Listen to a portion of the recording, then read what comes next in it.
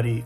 Another update for you today. Actually, I mean, it's been just a kind of a crazy weekend in the state of Florida, and in particular at Universal Studios. On the 24th, just before midnight, there was the potential scare of an active shooter. People believe there was a shooter there at City Walk heading into the parking hub. There was no shooter, but there was some fighting that took place, and the police were there, and I do have some video. You're seeing it now on the screen, that the police had to intervene and break up or whatever. It looks like some people were tased potentially, and you see people running for the exits and for the parking garage. This is it was a big deal, you know. I mean, this really did happen, but there was no active shooter, and it was the second time in one day that there was the scare of an active shooter, not at Universal, but in Orlando.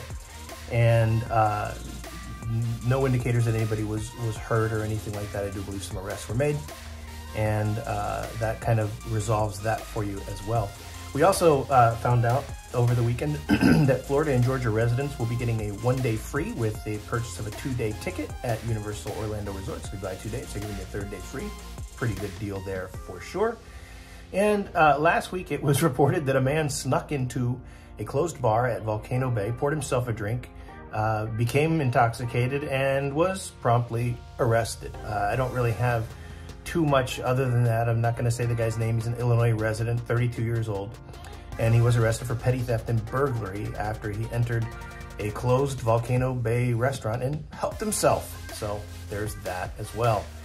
And then also we are seeing that Universal Orlando was denied the motion to dismiss a lawsuit regarding with the manufacturer of the Race Through New York starring Jimmy Fallon.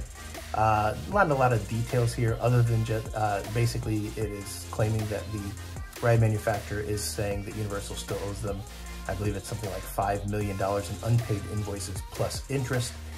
Universal allegedly wanted to make change late in the ride's construction, and that caused them to replace the manufacturer with a different company. So this is the original company who's saying, hey, you still owe us some money. That is your update for today. As always, guys, go out and bless somebody else today. Do something amazing for somebody else. Don't expect anything in return. Stop fighting with people and watch what happens in your life. We'll see you.